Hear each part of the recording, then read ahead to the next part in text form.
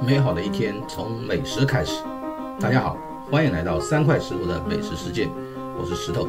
今天我们要来介绍一菜一饭都是诞生于上世纪中叶的香港，简朴又独具风味，逐渐流行起来，成为粤菜的经典。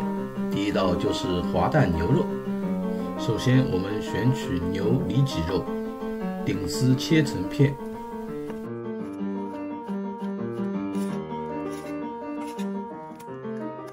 再来切一些生姜丝和葱丝，做成生姜水。喜欢的可以点赞、订阅、转发，并开启小铃铛，谢谢。同时再切一些指甲片，炒牛肉的时候会用到。牛肉是否滑嫩，腌制非常重要。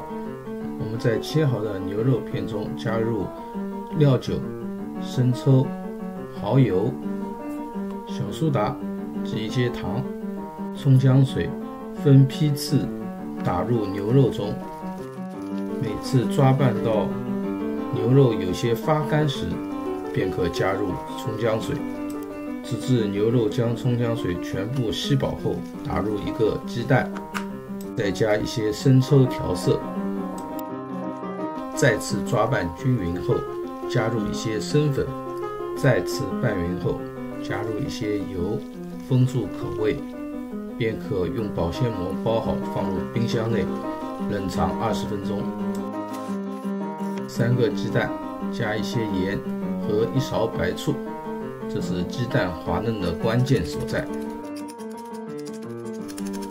打散后，再加入一点点牛奶，这也是必要的程序。最后过筛备用。好，现在起锅烧油，将油烧热之后，倒入葱姜，煸出香味之后，将葱姜全部捞出。你还想看什么菜肴？请在评论区告诉我，谢谢。倒入腌制过的牛肉，慢慢滑散。有些小伙伴说牛肉会粘锅，说重点哈，主要是要把锅子烧热，油温6成以上再下去，将牛肉滑至断生，便可盛出备用。另起一锅，将油烧热后，倒入蛋液，在蛋液还未凝固时，就下入滑好的牛肉，然后用勺子轻轻地推动蛋液，使其慢慢凝固。当蛋液全部包裹上牛肉之后，就可以出锅装盘了。滑蛋牛肉，蛋液仍然保持柔滑，牛肉鲜嫩多汁，整体色泽金黄，香气扑鼻。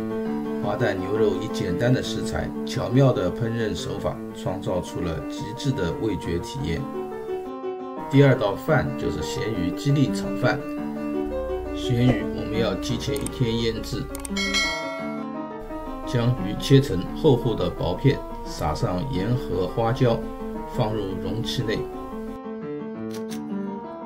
放入冰箱冷藏24小时。第2天，我们将腌制的咸鱼从冰箱中取出，去除表面的花椒粒，并用厨房纸将表面吸干。起锅烧油，将油温升至6成以上，依次放入腌制好的咸鱼，将咸鱼炸至金黄酥脆，便可捞出备用。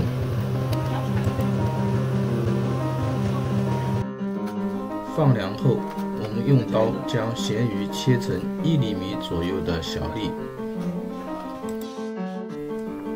再来准备鸡粒，将鸡胸脯肉切成1厘米左右的鸡粒，将切好的鸡粒加入料酒、盐、一些蛋清和生粉，抓拌均匀之后备用。再来切一些葱花，并把鸡蛋打散。锅，将油烧热之后，倒入鸡粒，将鸡粒慢慢煸炒至断生，便可盛出备用。再次起锅，将油烧热之后，倒入鸡蛋，滑散之后，再倒入隔夜的米饭，用勺子轻轻敲击米饭，使米饭粒粒分种。这时可以加入盐，翻炒均匀后，再加入炸好的咸鱼和鸡粒，轻柔的翻炒，使咸鱼、鸡肉与米饭充分融合。最后撒上葱花，翻炒之后便大功告成。咸鱼鸡粒炒饭，它既简朴又独具风味，咸鱼、鸡肉和米饭交融出独特的口感，成为无数人难忘的味觉记忆。好了，今天的美食就介绍到这里，祝你拥有美好的一天，我们下期再见，谢谢观看。